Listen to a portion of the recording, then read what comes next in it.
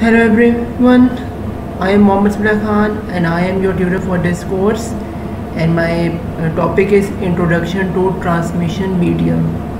So what is basically it is? As you can see in this picture, there is a word and these are wires, you can say, by which the word is connected.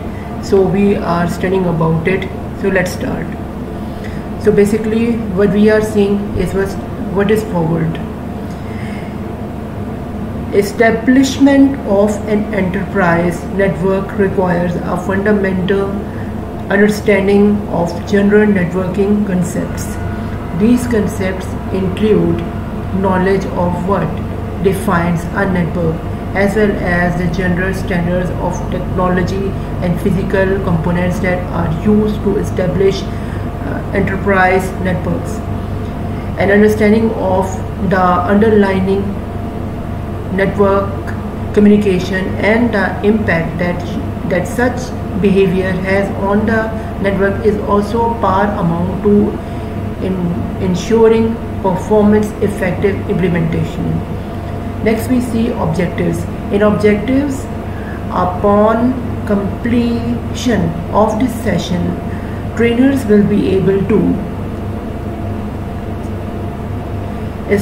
explain what constitutes a network, identify the basic components of a network, describe the primary mechanism for communication over a network. So first we have seen the simple point-to-point Ethernet network. So what is Ethernet network?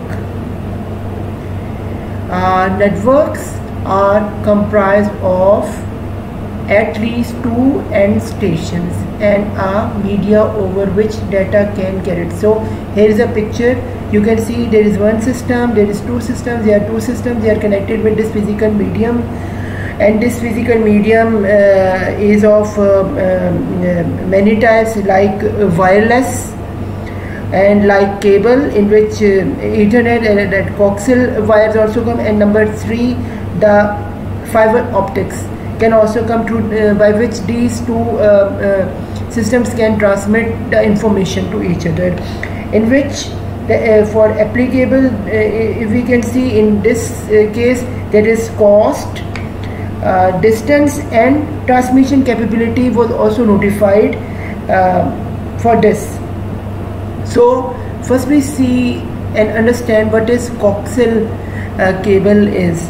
So it is made up of copper coaxial cable, which is a copper wire cable, basically commonly used to supply users as a part of sharing networks. For networking also, so it is of two types. One is you can see their standards 10B base 2, and second is 10 base 5. And this 10 base 2 is of thin coaxial, which have maximum transmit of 185 meters long. It can transmit and information on networks, and 10B5 is a thick, which you can see this as it can move about 500 meter distance the information. So in the left hand side you can see thin coaxial cable, and on the right side there are thick coaxial cable. So next we move towards Ethernet. So basically what Ethernet is, in Ethernet there is this is a fast network and a primary physical medium used to enterprise in network. So and its standards are as shown below, the 10B T. Now you are thinking, what is T? T is mean twists. Like you see in this cable, there are twists. These twists are basically represented by T, and the physical media are two pairs of categories 3, 4, 5 twist pair cables which have a distance of 10 meters. You can see there are 1, 2, 3. They can be increased. So there's 3, 4 and 5 here. 1, 2, 3, 4, 5. So basically the minimum 3, the maximum 5, we can see this twist can be in a one cable. As you can see, this is a wire, and these are 5 maximum these twists. These cables are twisted and wires are there, so it is used for this communication networks. So other is 10 BC-TX. It is of 2 pairs, and these are the types, and it's categorized of 5 twist pair. In this cable, this is made up of 5 twists and 1000 BST twist. 4 pair of categories of 5 each twist pair cable, and it's basically these all 3 cables have transmit the information about 100 meters. Now we have serial. What is serial? Serial is this cable you are seeing is old cable, and in a TV and past time in 1980s it was used for communication purpose, and its standard is RS-232, with standard form defined as up to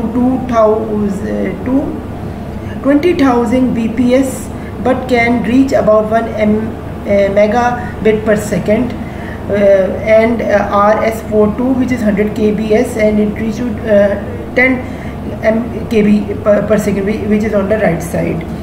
So basically this is in the past it was used in a transmission requirement, but now it is not used largely. And now this is fiber optics. This is a fiber optic, and its speed is about as we know, the speed of light, and its transmission is very much high. And and now, as previously you can see, we have here red, then basically T we mean twist, and here this F mean fiber optics. With 10 F is fiber optics, and it's comprises of this two standards fiber, and its distance is 200 meters, and this FX, it's large, and it's also standard is 2 meter per 5, and it reaches about 200 meters. There are 2000 meters, and 1000 BSLX as a single model fiber or multiple model fiber, and it reaches from 316 to 500 meters, and 1000 BSSX multiple model fiber, and it reaches to 275 to 500 meters. So it is based on the speed of light. It is largely used in nowadays, and now we reach towards the single data encoding. So what is basically it is? So single pattern used for interpretation of communication. Encoding is used to synchronize transmission. So basically what we are seeing here, there is one system, there is two systems, and how it is communicating.